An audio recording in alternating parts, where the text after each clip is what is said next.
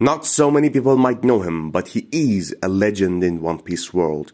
Morley, one of the 4 leaders of Revolutionary Army, is a 106 years old pirate who was famous for being extremely cruel. He was captured 100 years ago and sent to Impel Down. Based on SBS 91 and Oda's comment, what makes him legendary is not the fact that he created level 5.5 in Impel Down, but the fact that he was truly the first man who ever escaped from Impel Down. But unlike Shiki, not so many people even noticed he was gone. So the credit of the first man who ever escaped went to Shiki, while by default it should have given to Morley. We are yet to see him in action.